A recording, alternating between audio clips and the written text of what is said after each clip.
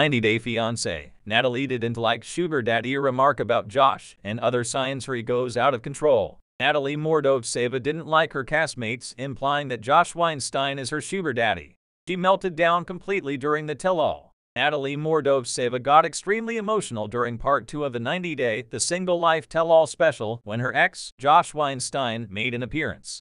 Natalie first appeared in 90-Day Fiancé Season 7, when she moved from Kiev, Ukraine to Sequim, Washington to be with Mike Youngquist. Mike and Natalie met by chance when they were chosen to be the godparents of the child of a mutual friend. According to the former couple, it was love at first sight. Though they were both going through divorces at the time, Mike proposed to Natalie in Paris. Natalie moved to the United States during 90-Day Fiancé Season 7, and their relationship was rocky with a lot of conflict. Despite the troubled relationship, Natalie and Mike were able to get married before Natalie's 90-Day K1 Fiancé visa expired. Though she was able to stay in the US, her marriage to Mike fell apart. Natalie went on to star in 90-Day The Single Life. The aspiring actress met Josh Weinstein during a casting call. Though she moved from Florida to Los Angeles to be with him, he's kept her at arm's length.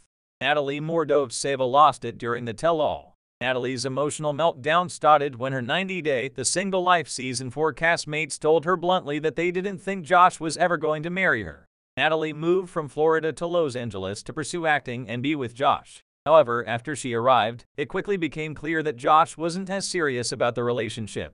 Not only did he never introduce her to his daughter, but he never even showed her where he lived. During part 2 of the 90-Day Single Life Tell-All episode, Natalie revealed that she and Josh had spent the night before together.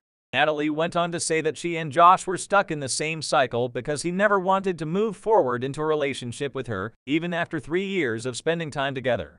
Fellow castmate John McManus got right to the point with some tough love for Natalie.